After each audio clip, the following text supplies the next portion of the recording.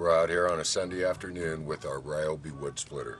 It's a 4-ton electric model we got 4 seasons ago. We spent $300 for it. It's probably been one of the best tools I've ever used, right next to the chainsaw, only this is more reliable than the chainsaw. We're splitting alligator today, which is a cedar, and as you can see, these are 16-inch diameters. Let's see what it'll do.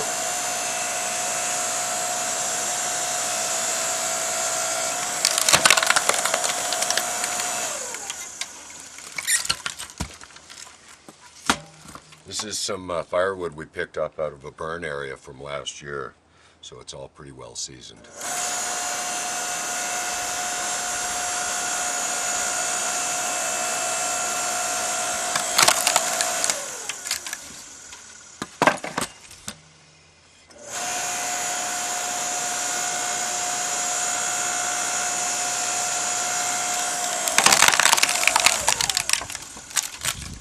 Thank you, Ryobi, for making my life a lot easier.